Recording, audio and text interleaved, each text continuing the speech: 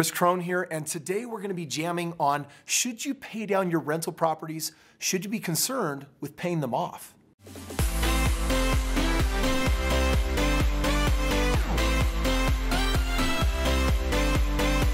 Should you pay off your rental properties quickly? I got Stephen Michael Miller here with me today, and we're going to be tackling this question. I just want to do a little shout out to Morris Invest. Clayton Morris, he posed this very question, and there's a principle that he talks about that we want to add, which is ultimately, how do you actually get your mortgages paid down as little as possible, and how do you snowball your real estate? Stephen, take it away. Kris, let's talk about the 30-year game plan, because I think this is the plan that most people, when they start off in investing, this is what they gravitate towards, right? It's this idea of, let's buy a property, let's hold it for 30 years because I have a 30-year mortgage on this home, pay it all off, and at the end of that 30 years, I have a paid off, free and clear property that I'm getting massive amounts of cash flow from. And it sounds really good, except that you're allowing the bank to dictate your life. Because now you're on a 30-year plan instead of a 20-year plan or a 20-year plan. And I know investors will say, oh, let's play with the bank even more. Let's do a 15-year mortgage and even go negative cash flow because we can afford it. And when all you're doing in that scenario is you're working with the bank and following the bank's rules and systems. But I just got to tell you, if you don't know, on a 30-year plan, you're going to pay for that house 2.5 times. And the most of the interest is actually going to go to the bank first. So does the 30-year plan work? Yeah. I mean, it works, but there are better ways, and I think this is what we really want to jump into, and I think that Clayton Morris would probably also agree with us when we say, look, for us, it's about making sure you pay the littlest amount of money for your money.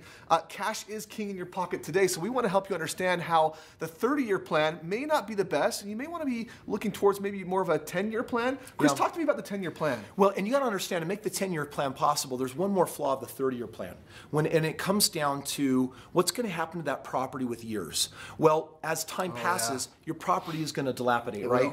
You're going to incur more expensive furnaces are going to go out, AC units are going to go out, it's going to need paint, it's going to need carpet. And one of the things you're going to find if you've been in the real estate game for a while is that every 7 years, if it's been rented out, your property looks hammered. Yeah. Even if your tenants have done a relatively good job taking care of your house, bottom line is carpet wears out and eventually walls get covered up with all sorts of things that need to be repainted and appliances wear out and the fixtures and the furniture and everything eventually, and roofs dilapidate. Wear and tear. And so that just means that all the cash flow that you're collecting today, I got 3 properties, I got 350 cash flow on each one, I'm making $1,000 a month, just wait long enough, and that money is going to have to go back into your property. And when you do the 30-year plan, trust me, you are going to put every penny of that cash flow back into the property at some point. So 30 years from now, you do get a paid off property, but what do you get along the way?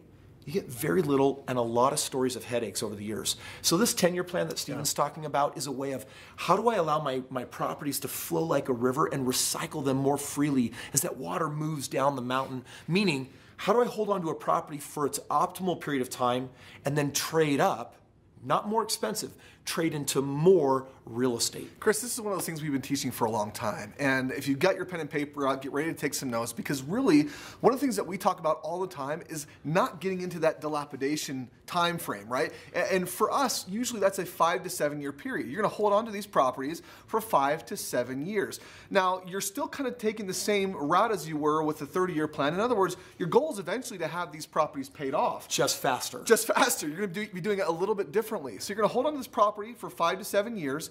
Then you're going to recycle, what Kris was saying, right? You're going to take those monies from that property, you're going to take it out of that property, do what we call do we want to talk about it, 1031 exchange, into another property, right? Which means basically you're going to avoid some taxes for a while, put it into another property, and that's going to buy down that property even more. Once you do that a few times, the property will get paid off. You're just going to avoid a lot of dilapidation repairs we've been talking about. Yeah, and there's 2 ways to recycle your property. The first is, Stephen's right, the law of diminishing returns dictates that after 7 years, you've made the majority of the easy good money there is, and now that you're going to see a steep decline in ROI.